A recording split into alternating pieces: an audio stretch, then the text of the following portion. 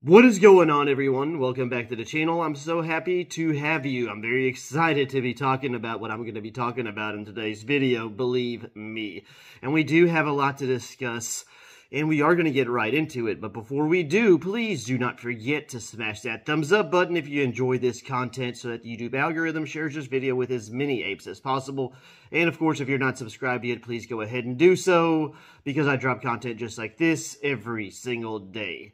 So now let's quickly talk about AMC and GME and what in the freak happened today, because I know you guys are excited.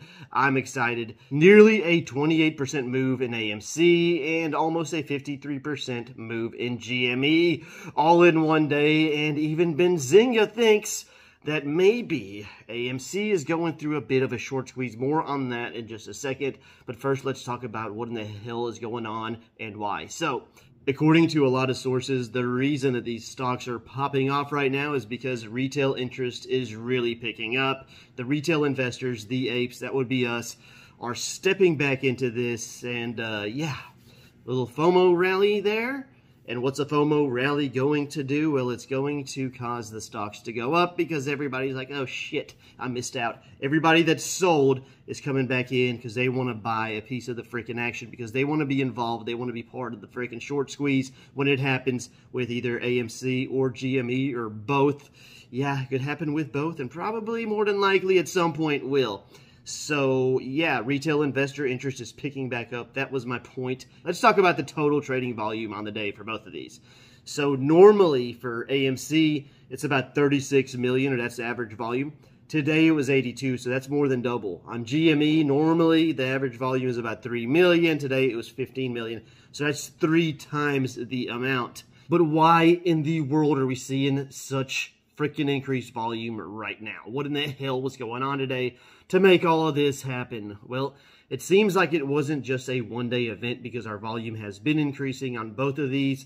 But what really happened today that made a difference is that it was announced that Ryan Cohen bought an additional 100,000 shares of GME, which is really making a powerful statement. Remember yesterday when we discussed what Adam Aaron potentially could have done different, or where he could have invested some of that extra money differently by maybe buying back some AMC shares, and it would give, well, us the apes more confidence in him and the company, and it would raise the share price and potentially could spark a freaking, what do y'all call it, that MOASS, a short squeeze, because the price of the shares would be increasing while all these bastards are shorting it.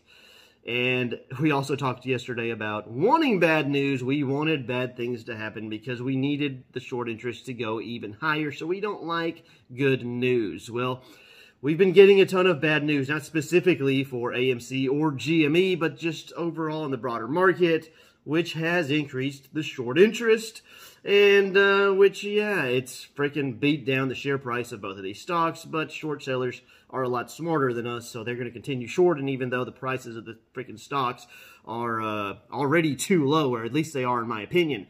So what in the hell happens when that happens? Well, you see that shorts get burned, and when some really good news comes out, like, for example, let's say Ryan Cohen decides to buy 100,000 shares of GME, well, then shorts get burned on GME, and it starts to squeeze them.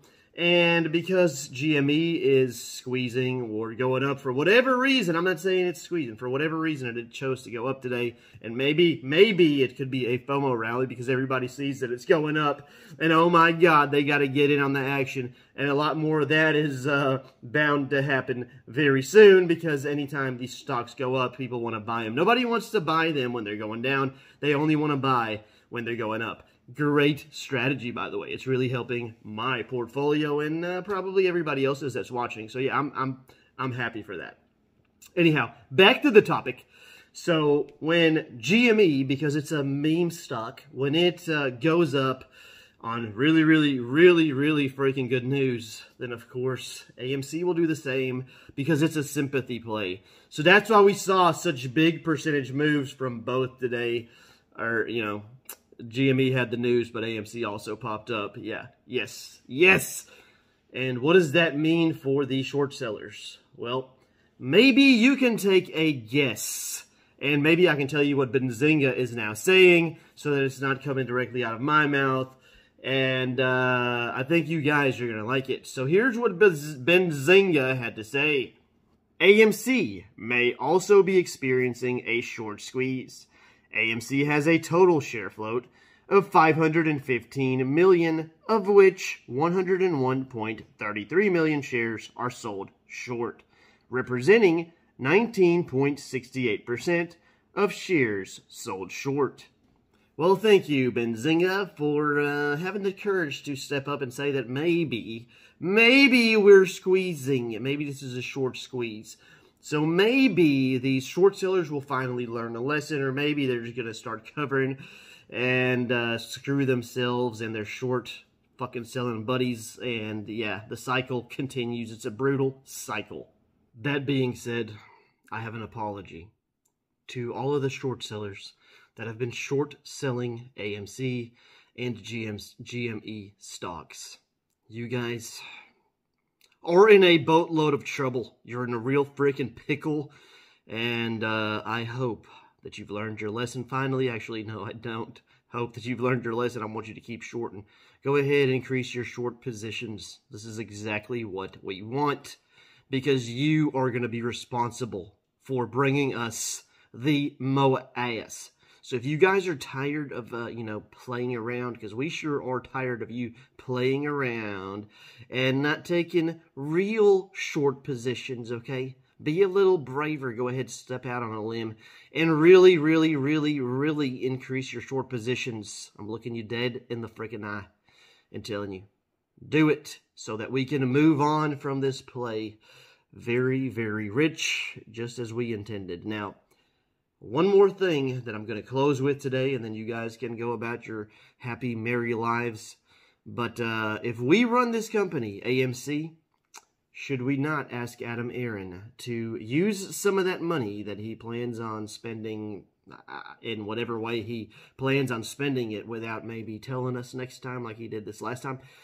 Maybe he should spend it on buying some shares of AMC back. Yeah, some buybacks. Now, we see what this caused in GME. We see what happened there, and we see how that translated into AMC stock, just off the sympathy.